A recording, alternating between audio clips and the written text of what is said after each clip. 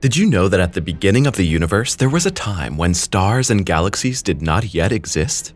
It was an era that was completely shrouded in darkness, and we ask ourselves today, what is hidden in the darkness at the beginning of time? The dark ages of the universe could give us answers to the most pressing questions of our existence. And with the new technological possibilities, we are closer than ever to unraveling this mysterious epoch. Imagine a universe that is already indescribably vast, and within it are swaths of hot gases, some dust. There is still no solid matter and no light. Everything is dark and silent. We are in the middle of the dark ages of the cosmos, when stars were not yet born and when mysterious processes initiated what we could describe as the birth of light in the cosmos. Let's look at the birth of the first stars. This most monumental phase in the history of the universe marks the transition from a dark, nebulous void to a sparkling, vibrant cosmos. In this era, which probably began around 100 million years after the Big Bang, the first stars formed.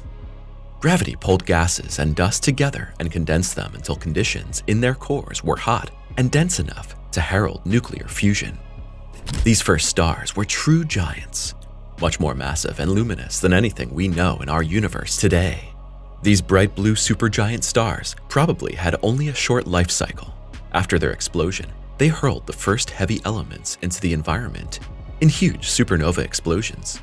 And it was precisely from these elements that more stable generations of stars were formed, which ultimately made the formation of planets and ultimately life possible. But darkness also persisted in the universe. It still makes up a large part of the universe today, and researchers suspect that darkness holds the answers to some of science's most pressing questions. What is hidden in the darkness? Let me tell you a story about darkness that may be much more than we generally imagine.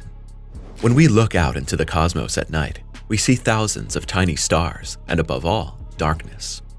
Between the individual stars, which are incredibly far apart, there are gigantic spaces of nothingness or blackness.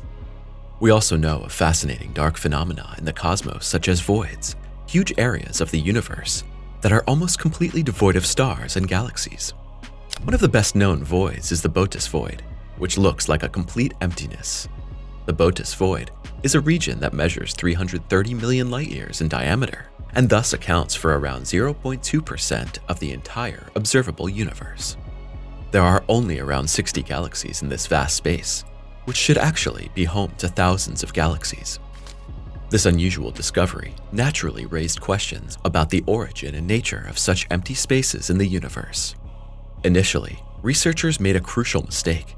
They thought that structures were completely absent in voids. But this is not true. Even in the voids, of which the Boötes void is just one, there are structures.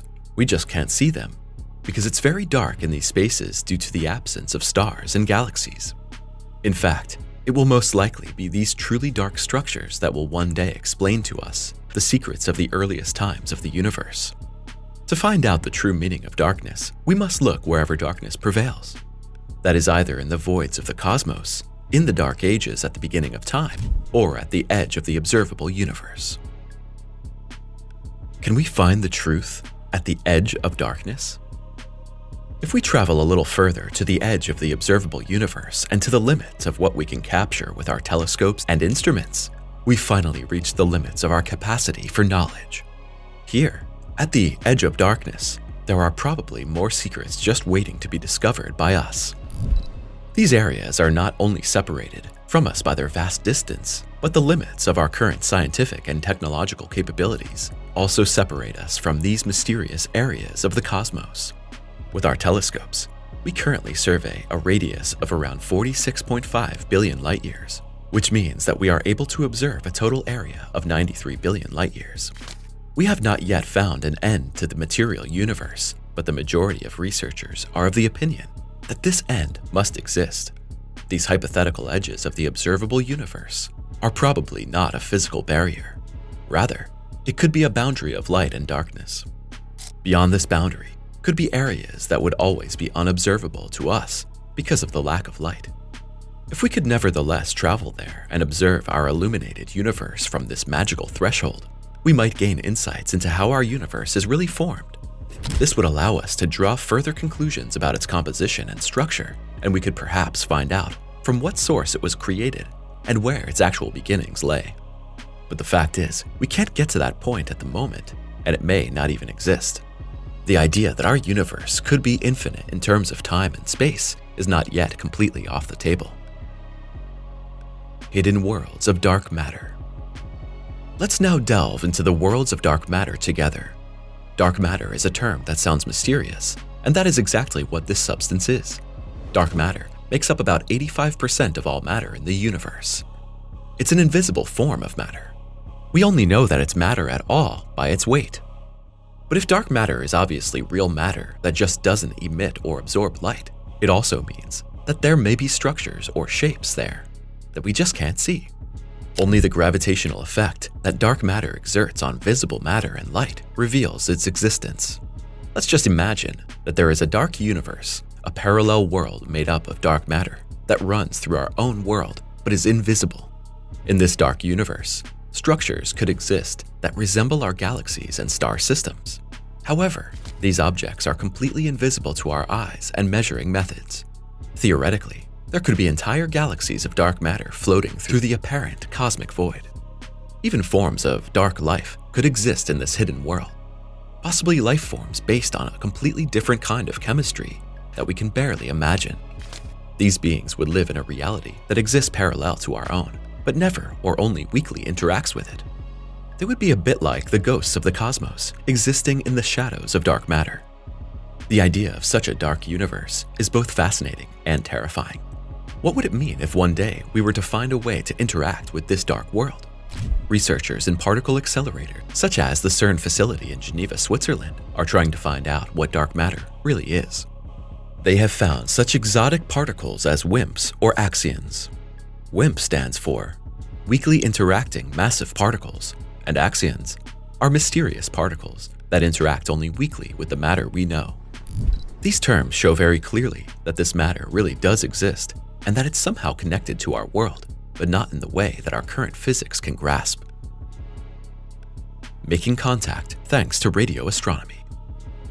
If we want to explore the darkest and most mysterious corners of the universe, we are left with a secret weapon of science, radio astronomy. It may be that there was no light in space for hundreds of thousands of years, and that the Big Bang was also dark and lightless. But almost all events in our cosmos generate waves, and we can pick up these waves with gigantic radio telescopes, even if they are billions of years old. So, we can still gain insights into the dark ages and dark corners and spheres of our cosmos if we listen. The best radio telescopes on Earth are located in Chile and New Mexico. The Atacama Large Millimeter/Submillimeter Array, or ALMA for short, consists of 66 individual antennas that are specialized in capturing signals in the millimeter and submillimeter wavelength range.